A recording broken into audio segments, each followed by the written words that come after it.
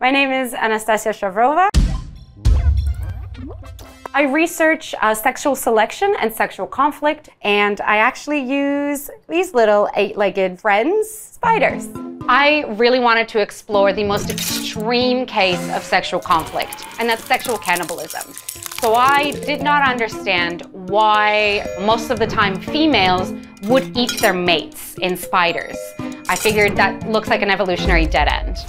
I always thought that sexual selection and reproduction and mating was this very cooperative process between males and females, but turns out it's not at all. Across animal species, males and females tend to be very selfish for their own needs, and so I wanted to explore that and to find out how does this selfishness drive evolution.